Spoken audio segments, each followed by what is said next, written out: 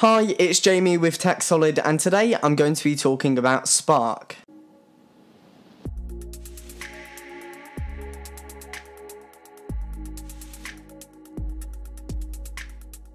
Recently, an application for iOS devices like the Apple Watch was released onto the App Store called Spark. Spark is a convenient, new and exciting email client that is almost completely customizable. Today, we're going to be exploring Spark and outlining the advantages and disadvantages of using this email client over a preferred email client such as Inbox by Google. So there are quite a lot of advantages, but I'm only going to speak about the really important core main features and advantages. So first of all, the inbox. Spark is much more than an email inbox. It's a smart unified inbox which collects all the emails from all of your accounts and automatically categorizes them for easy processing. With a single swipe, you can pin important emails to the top of your inbox. This could be tasks you need to do that day or emails with important information, and you can swipe again to snooze them for another day to return to them the next day.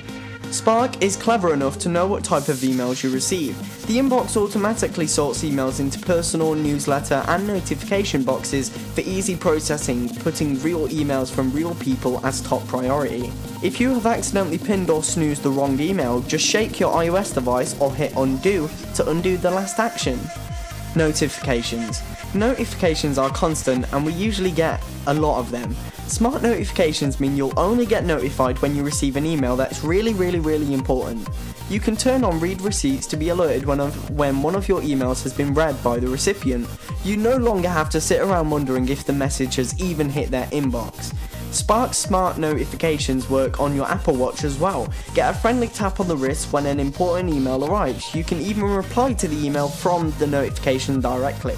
The viewer. Spark's design is clear and focused on what's important to you, the content of your emails. The app gets out of the way and lets you focus on getting your inbox cleared for the day ahead, whether you're reading on iPhone or Apple Watch. Sometimes you just need to send a quick reply to an email. Sometimes you've read it and you've liked what you've read, okay? So quickly you can send a like, a thanks or a smile with just a tap from the bottom of any email. This is kind of like on Facebook when you can like a notification or like a status, for example. Attachments. No matter what attachment or file you throw at Spark, it will find a way to open it.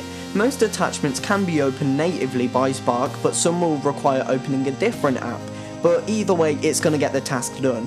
You can even use natural language to search for emails that contain a specific attachment. Example, search for PDF attachments from last week and it will find exactly that because it uses natural language.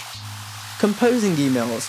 Spark is designed so that the focus is always on the email being written and the people you are sending it to. It's easy to add people as CC or BCC just using the keyboard. Spark automatically finds all of your email signatures. You can swipe left or right to find the one that you require. Integrations. You can save files to the cloud or attach them to your emails from it.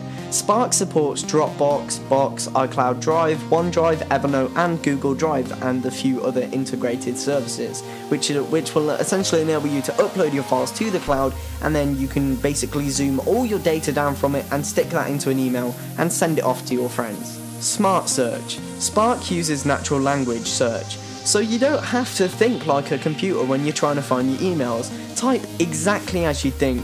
For example, Spark will find the email you're looking for if you typed in looking for an attachment from William, so you'd search for attachment from William.